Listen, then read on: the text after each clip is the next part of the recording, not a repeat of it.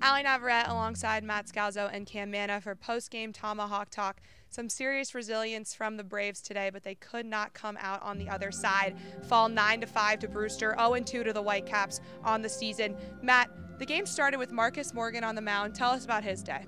It was an up-and-down debut for Marcus Morgan. Had some good strikeouts, also dealt with some troubles with some walks. And, you know, that's going to happen for a pitcher. Sometimes you're on, sometimes you're off. It's been 20 days since Marcus Morgan had a start with Iowa. But overall, it was a good debut for him. He worked around trouble, didn't give up too much hard contact, gave up some easy plays, allowed his defense to make the plays. I think it's going to be a good summer for Marcus if he keeps doing those same things, just working around those walks. And I'm sure with time he'll get into his groove.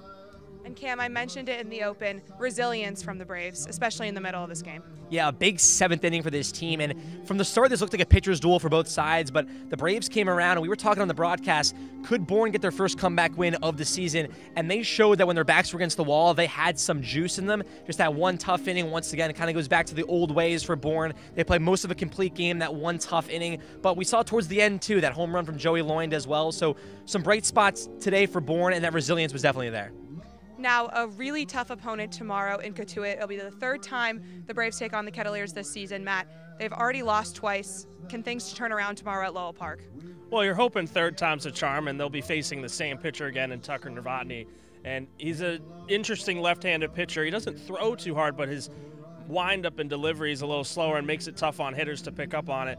But right now, you just got to wash this tough loss out of your memory, take your steps towards tomorrow, and I think the biggest thing going for Bourne is that there's so many guys in the lineup now that Novotny and this Cotuit side didn't see the first two times around.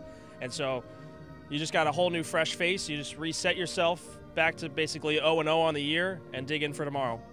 We'll see if the Braves can get their first win over Cotuit tomorrow night. Allie Navarrete here post-game with tonight's third baseman, Joey Loynd. Obviously, Joey, team couldn't get it done, but you had a really great moment there in the bottom of the ninth, hit your first home run on the Cape. How'd that feel? Definitely felt good. Off the barrel felt great, and it's just good to get the first one out the way.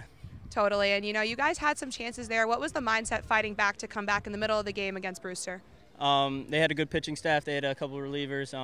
They were good attacking the zone with the fastball. We were just trying to string a couple across and make them make errors, and we just couldn't get it done tonight. And how do you guys rebound facing a really hot Cotuit team tomorrow? We're going to face the same pitcher for a third time in a row, so we're hoping in there we have his number, hopefully, and build off that and start a winning streak again. Awesome. Thank you. Thank you.